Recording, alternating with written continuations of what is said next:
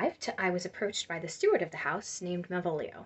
He tried to get me to leave, but I refused until I saw Olivia.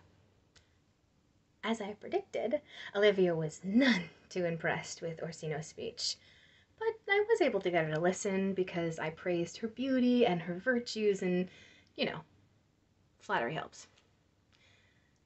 She suddenly seemed interested in me, and she was asking a lot of questions, and I revealed that I was of noble birth, which was not a lie, because I am of noble birth.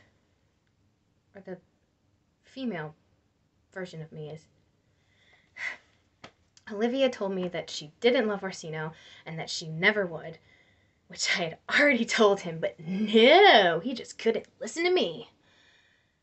And then she got kind of nervous, and she was like, come back and tell me how Orsino takes my rejection. And I was like, okay. So then off I was to tell Orsino what I had already told him.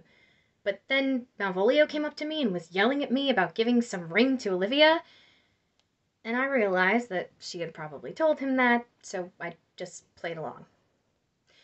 Now I know many of you know the famous ring speech, but I would like to correct a few things.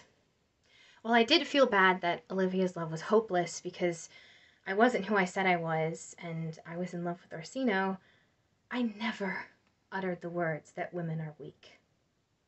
While I know many men that have manipulated and tricked women, that is never the fault of the woman, but rather the fault of the man. I felt guilty because I had become that deceptive man towards Olivia. I hoped that time would untangle this love mess, because I had no idea how to solve it.